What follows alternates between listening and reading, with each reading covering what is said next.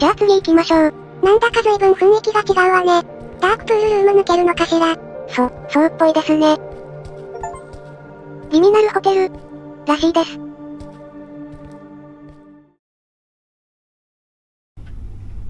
というわけで皆さんこんにちは。ゆっくり悟りと、謎のホテル探索、ゆっくりおりんなのだです。さて、ここなんでしょうね。ホテルらしいんですが、ひとまずこの廊下を探索しちゃいましょう。どこか入れそう？いや、今のところは入れないですね。鍵がかかってます。ふむ。ここのどこかに博士たちがいるのかしら。無事だといいのだけれど。きっと大丈夫ですよ。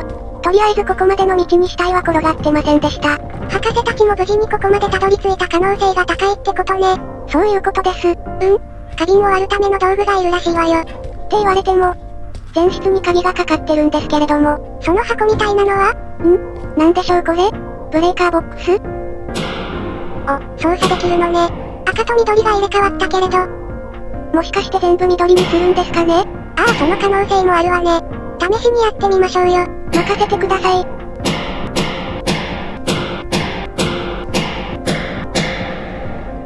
よし、とりあえず全部緑にしましたが。特に何か変化があるわけじゃないのかしら。他の階行ってみましょうか。何かあるかもしれないですね。あなたさっき階段降りたわよね。扉開くようになってる。これはブレーカーボックスみたいなやついじったからよね。なるほど、全部緑にすると客室が開くのか。それはいいんですが、登っても階層に変化がないんですが。一体どうなってるの？私たち、1階に閉じ込められたってこと？永遠の悪魔でもいるんですか？誰の心臓を欲してるのかわかりませんが出してくださいよ。どうやらギミックを理解しないとこの階層からは永遠に出られなさそうね。マジですか？これじゃあ博士発見前にここで脱しちゃいますね。そうならないように脱出する方法を探すわよ。とりあえず何ができるのか整理しましょう。できることといえば、客室の探索くらいですが、まずは花瓶を割るハンマーを探すところからね。どこかにない？そうですね。ひとまず客室見てみますね。随分変なレイアウトだと思ったら、向かいの部屋から出てきた。これは本格的にこの階層に閉じ込められたわね。厄介なことになりましたね。どうやればここから出られるのやら。もうちょい客室の探索をしましょう。どこかに物資でもあるかもしれないわ。そうですね。おそらくこの廊下にある客室全部で同じ怪異が引き起こされてるんでしょう。この部屋、やけに時計の音が大きいわね。確かに、部屋中に響いてますね。ただ時計を触れるわけではないと。そうですね。なんでここだけ時計の音が。すべての現象には必ず理由がついてくるものよ。これが何かのトリガーかもしれないわね。ひとまずクローゼットにアイテムがありました。アーモンドウォーターゲットですね。やったわね。これで時間は稼ぐことができるわ。すぐ脱水症状で死ぬなんてことは。あれ？どうしたの？部屋番号見ました？廊下の？そうですそうです。い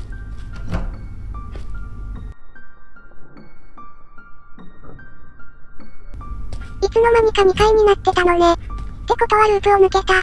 そうかもしれませんね。やはり何かしらのギミックっていうか法則があるようです。あれ？また109号室に戻ってきた？あの部屋に何か異常があるのかしら？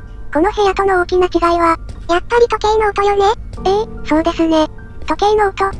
それが階層を移動するための法則に関係している。まあ移動したところで脱出のヒントにはならないのだけれど。先に進めば何かしらのヒントも現れるでしょう。ひとまず先に進めるようになったのはでかいですよ。それはそうね。今は何してるの？せっかく1階に戻ってきたので1階探索中です。目標だったハンマーの捜索を行わないといけないですし。ハンマー見つかってなかったわね。多分クローゼット内にあるんじゃないかと踏んでおります。あるとしたらそこよね。実際にアーモンドウォーターが置いてあったわけだし。そうなのです。てなわけでちょっと探索してきます。やっと見つかりました。これで花瓶を叩き割れるわね。そうですね。てなわけで花瓶見つけていきましょう。の前に、2階の探索をしちゃいます。どこに何があるのかしっかり把握しておかないといけませんし。そうだったわね。未だに脱出に必要そうな情報は何もゲットできてないわけだし。そうですよ。じゃあまたしばらく探索です。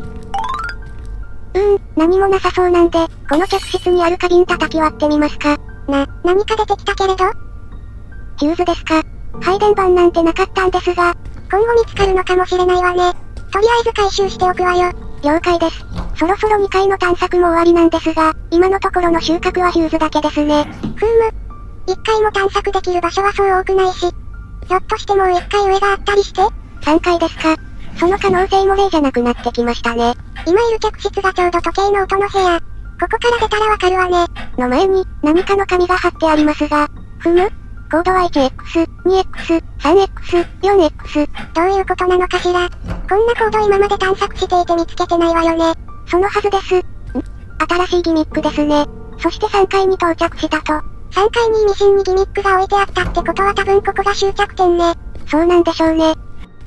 さて、一通り探索したのでギミック見に行きましょう。なになに？アートの背後にコードがある、ですって。でもってヒューズがないので電源がないと。ヒューズの個数は3個っぽいですね。やることは、ヒューズを集めつつコードを探す、ね。ですね。にしてもアートの裏って。アートって何でしょう？あ、インタラクトできる。ってことは、ここにコードが隠されているってわけですか。よし、じゃあ客室のアート見つつヒューズ探しましょう。そうね。ちなみに、調べられるのは一番左の絵画だけっぽい？そうですね。他の絵画は特に調べたりできませんでした。了解よ。お隣の客室も見てみますか。何もなしね。そう簡単には見つかりませんね。ここには何も書いてないか。コードは4つだけれど、客室はかなりの数あるものね。あ、でもヒューズ見つけました。これでヒューズは残り1つですね。先にヒューズが揃いそうね。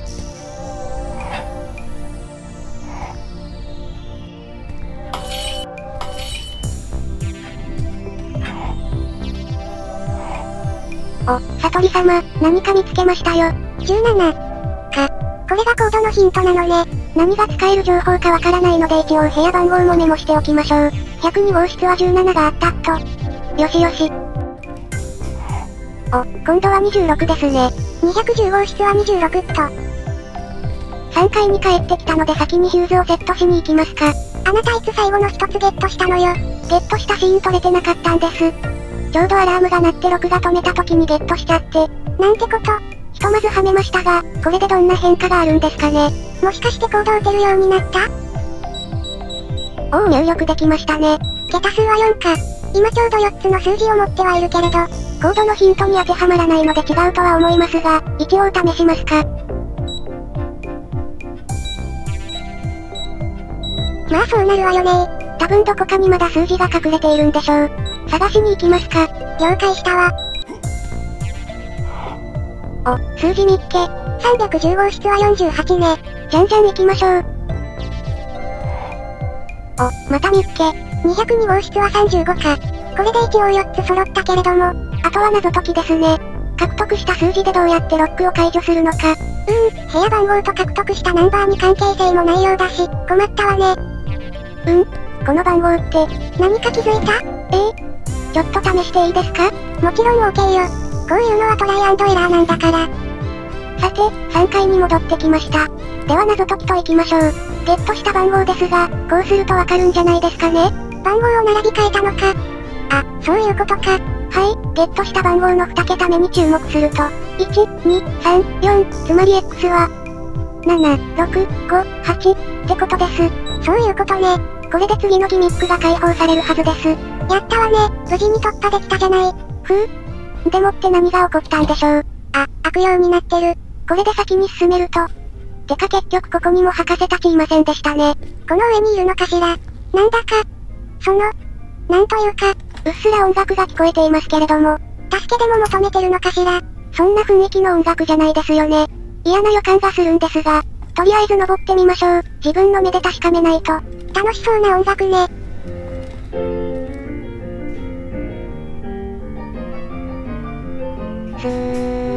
悟り様、帰りましょう。ね、帰りましょう。扉と壁紙だけであんなに絶望することある？博士たちがあんな地獄に行くわけないじゃないですか。だってあれですよ、博士ですよ。あそこがどんなところかは嫌でもわかってるでしょう。でも、先に進むしかないし、もう行っちゃってるんじゃない？まさか、何も知らずに扉の出口、楽しい、パーティーに誘われて中に、クソ、楽しそうな音楽流しやがって。まだあのレベルだって決まったわけじゃないし。行くしかないのか、絶望するってわかってるのに。行くしかないのか。私たちは救助隊よ。どんな困難が待っていようとも止まることはできないわ。